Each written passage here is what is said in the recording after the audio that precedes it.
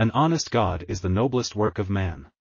If I owe Smith $10 and God forgives me, that doesn't pay Smith. Our ignorance is God, what we know is science. If there be an infinite being, he does not need our help, we need not waste our energies in his defense. The intellectual advancement of man depends on how often he can exchange an old superstition for a new truth. Religion has not civilized man, man has civilized religion. I have no confidence in any religion that can be demonstrated only to children. The hands that help are better far than the lips that pray. Every child should be taught that useful work is worship and that intelligent labor is the highest form of prayer. Hope is the only bee that makes honey without flowers.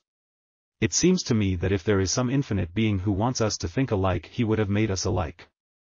If the Bible and my brain are both the work of the same infinite God, whose fault is it that the book and my brain do not agree?